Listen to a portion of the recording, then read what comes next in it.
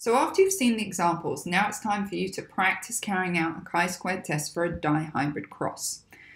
So here we have a practice chi-squared test for a dihybrid cross. You have fruit flies here, Drosophila, and you have two different body colours. You have the wild type body colour and the ebony, and then you have the wild type eye colour versus the sepia eye colour.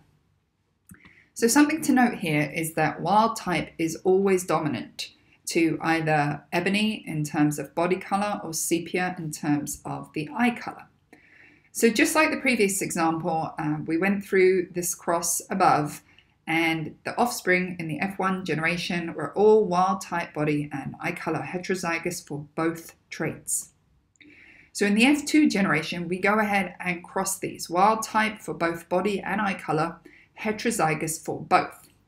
So what we're looking for here is there a significant difference between the observed and the expected ratios?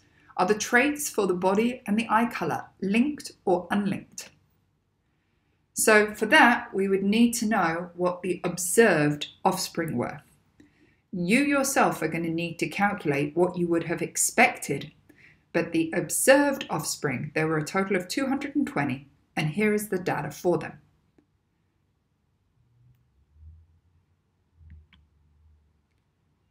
Given that information, carry out a chi-squared test for this dihybrid cross and conclude whether there is a significant difference between the observed and expected ratios and whether the traits for body and eye colour are linked or unlinked.